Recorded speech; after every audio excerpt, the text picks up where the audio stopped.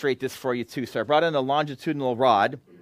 I'm going to turn this microphone on here so the students at home can maybe hear what I'm going to do. So I'm going to take the rod. I'll give Christina a chance to get the camera associated. So I've got my iPad has a really nice frequency analyzer app called Signalscope Pro by a company called Faber Acoustics. It's not a $4 app. It's like a $70 app, but it's got a frequency analyzer, an octave band analyzer, a signal generator, sound level meter, and then oscilloscope, and about 3 or 4 other things. It's got really, really cool stuff on it. What I'm going to do is take the rod and try to excite some of these patterns. So I'm going to try to excite the n equals 1 pattern, and I'm going to hold it. I got to hold the rod somehow. I'm going to hold it at the midpoint, which should be a node where nothing happens. So I'm going to tap it. I'll try not to poke your eyes out, okay? So it's hard to tap, hard to tap the rod without making it vibrate in a transverse vibrational way as well. But that higher pitched thing that you're hearing, and it might be somewhat directional if I kind of point it around, it might get louder when it's pointing at you. I'm not sure. I'm right next to it, so I can't tell.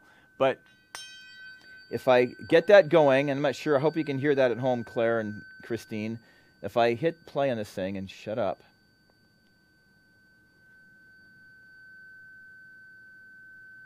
let's bring it near the microphone. So what I'm seeing,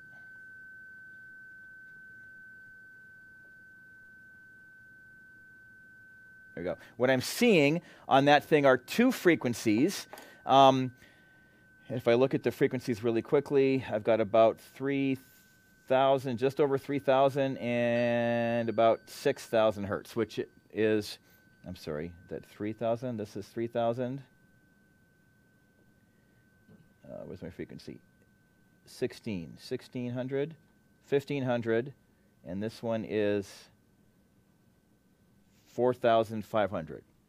So 1,500 and 4,500. It's a factor of 3, right? What I'm seeing, if you look at the pictures on the bottom of the page, I'm holding it at the midpoint. There are 2 shapes that have nodes at the midpoint. The first one and the third one. So the first one has a node right at the midpoint. So let's see if I can, could I do? Let's see if I could. I can't do anything. If I hit it at the end and I'm holding it at the midpoint, I'm going to get every pattern that has a node at the midpoint. But if I change what I'm doing, so let's try to hit that again.